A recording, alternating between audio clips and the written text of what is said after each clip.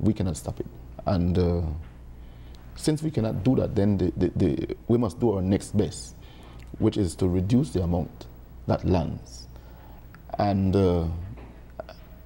I do believe that we're doing good at that.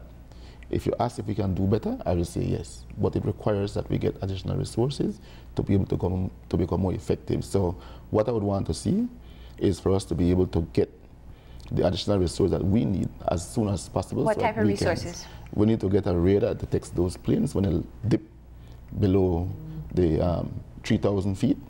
We need to get... So you're saying the recent radar that was acquired isn't sufficient? We have not acquired that radar. That should come in November. Okay.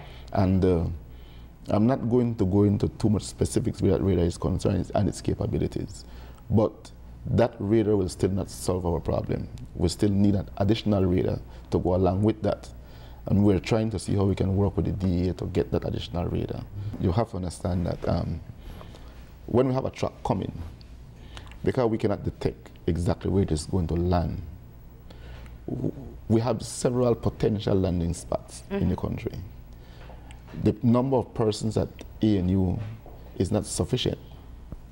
And so we have to take from our regular police officers and the other specialized units, like the MIT, the Gang Suppression Unit, the SPU, to be a part of the response to deal with these plane landings. And so we deploy in several areas across the country in the event that the plane would land at any of those potential locations.